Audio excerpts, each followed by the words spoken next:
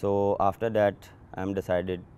So I'm playing in Pakistan, and when I'm came in Pakistan team, I have start well, but in 1 year and 1.5 year I'm struggle, and then his starting is not good enough to play for Pakistan, and then I'm decided no, I am good enough to play Pakistan, and try to all my level best to perform, and then and that time I think Mickey Arthur support me a lot.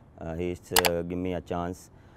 He just only asked me to you just play, you not think any negative thoughts, and turn around. I think is West Indies series in Dubai.